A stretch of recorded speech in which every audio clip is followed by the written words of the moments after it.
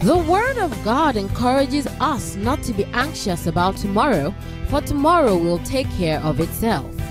Are you filled with doubts of what tomorrow will bring? Are you troubled and feeling hopeless about tomorrow? Receive God's word today of hope and assurance of a better tomorrow. You will be changed. Good evening, viewers. Welcome to Tomorrow. Let us pray. Father, we thank you very much because you are our Father. In you we have a Father. In you we have a rock. In you we have a shield.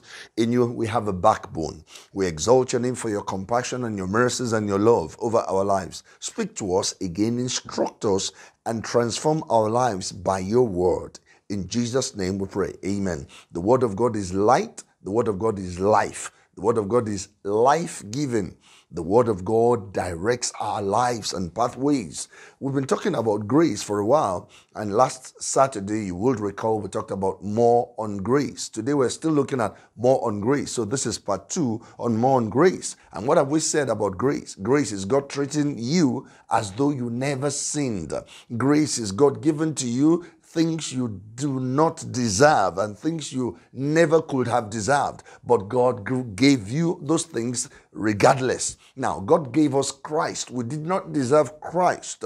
Man that is born of a woman was born in sin, conceived in sin, and is a sinner. You know, we inherited sin on the earth. But God gave us his only begotten Son. The Bible says God demonstrated his love towards us in that while we're yet sinners, not after we became good, but while we're yet sinners, Christ died for us. That's grace. And the grace of God that bringeth salvation has appeared unto all men, the book of Titus tells us. So that grace of God that has appeared unto all men is Christ Jesus. Now we have said, whatever grace makes, faith takes. Whatever grace makes available, faith will take. Now, more on grace. We have responsibilities in grace. We have responsibilities under grace. And the first responsibility is this: we must grow in grace. We must grow in grace. To grow is to develop over time. We must grow in grace. Let's look at the scripture there as we talk about growth in grace. 2 Peter chapter 3 and verse 18. 2 Peter chapter 3, 18. But grow in grace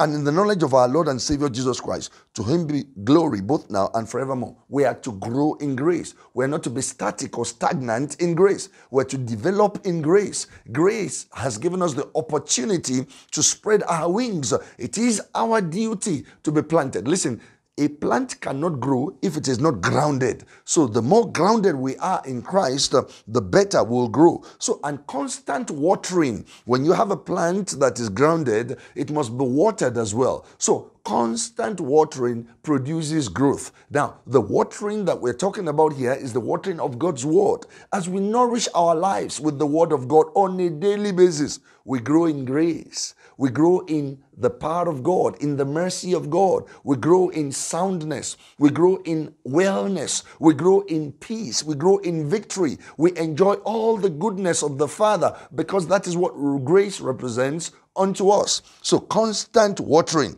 Ephesians 3, 17 to 19. Let's see that Christ may dwell in your heart by faith, that you've been rooted and grounded in love. If we are not rooted and grounded in love, and love is God, and love is also Jesus, we can grow in grace. May be able to comprehend with all saints what is the length and breadth and depth and height, and to know the love of Christ with perfect knowledge, that you might be filled with all the fullness of God. When we are filled with all of the fullness of God, the workings of grace become reality in us. But first, we must be rooted, we must be grounded in grace. Number 2 thing, responsibility of ours under grace is this: we are not to receive the grace of God in vain.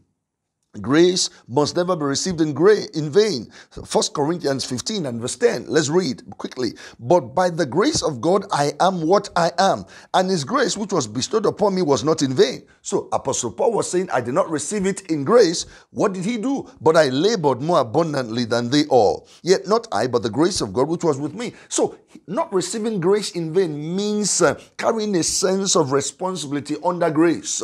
Being faithful to your assignment under grace. There is something about grace. Grace is assignment specific, and there is always grace for your place. When you locate your place, grace will help you to function maximally in that place. There will be no struggles. With grace, you should not struggle. But locate your place because grace is assignment specific. See you again next week. Till then, God bless you. Bye-bye. We believe you have been blessed. Join us at 9 a.m. tomorrow at Vine Branch Church, Queen School Road, Apata GRA, for a life-changing experience in our glorious worship service. We are confident that with Jesus, your tomorrow will be better than today. Come down with us and we will do thee good. God bless you.